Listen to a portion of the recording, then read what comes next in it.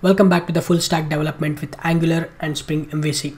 My name is Bhushan. In the previous video, we have created a service interface and the service implementation class. In this video, we will create a controller class and let's call the service method. Inside the controller package, let's create a class. I'm going to call this book controller. I'm going to annotate this class with a @REST controller because we are creating a REST API. Inside this, I'm going to create a service object, private book service. I'm going to call this book service. I'm not going to create an object for this book service. I'll tell Spring Container to create an object for us. I'm going to annotate this with the auto-wired.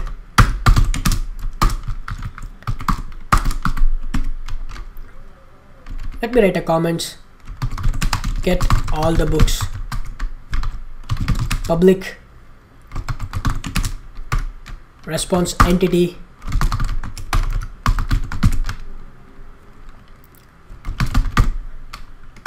I'm gonna call this list. Let me import the list, which is from java.util package, and the book, which is from spring.model. Inside this, I'm going to call a service method, book service.list.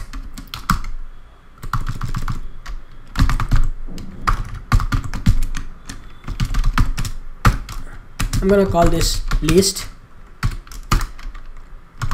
return response entity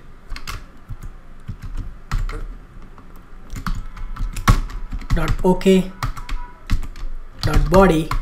To this body, we will pass the list of books. If you are working in a real-time applications, the response entity should not be our return type. We will create our custom class and we will add our custom properties like response code, response message, and the response object. But for now, let's keep it simple. Let's use response entity as our return type. I'm going to annotate this method with the @get mapping because this is a HTTP GET request, get mapping, and the mapping would be /API/book. Alright, we have written a method for get list of books. Now it's time to test our application. Before that, we need to add a few records to our database. In interest of time, I have already 3 records to our database or to our table. Now let's execute the command, which is select star from book. You can see the records that are there in the table. In order to test our API, we need a REST client. I have already downloaded the Postman.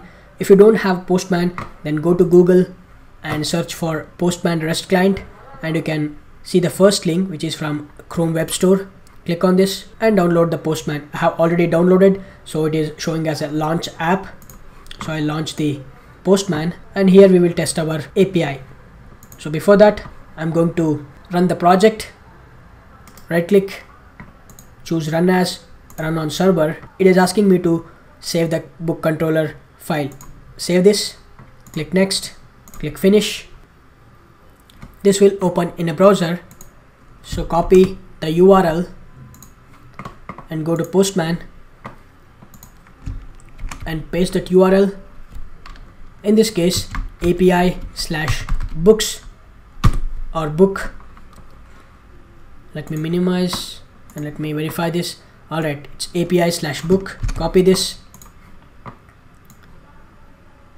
and I'll paste it. It's a GET request, so click on the send. You can see all the records which are there in the database.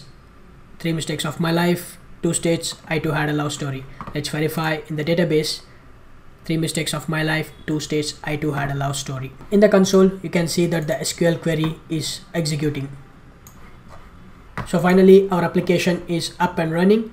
So in the next video, we're going to write rest of the methods and we will complete this API. That's it for this video. Thank you so much for watching. I will see you in the next video.